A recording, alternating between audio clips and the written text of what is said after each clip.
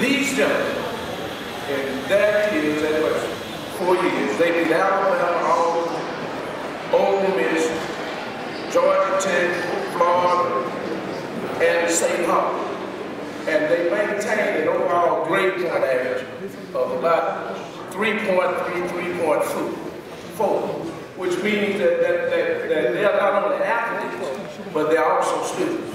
But again, I'd like to thank you. I would ask Coach Hoffman to say a few words and get ready to go to the NCAA playoff, and we want to wish him the very best.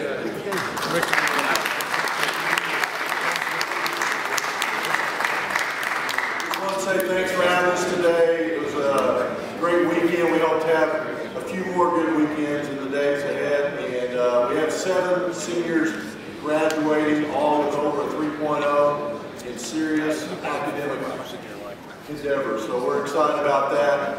Please cheer us on and be excited on Sunday when they announce our name in the selection show. Thank you, and go Bears.